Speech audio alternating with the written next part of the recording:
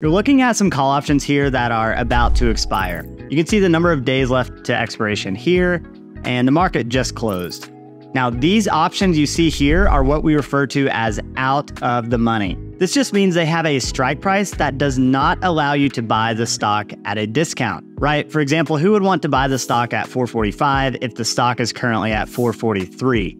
Nobody. That's why all of these out of the money options are worthless. And these options are what we refer to as being in the money.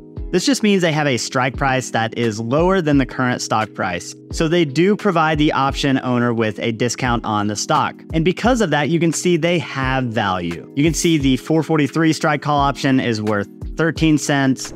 The 442 strike is worth 113, and so on, because that's the exact amount they are in the money. In other words, that's the exact discount they give the option owner on the stock.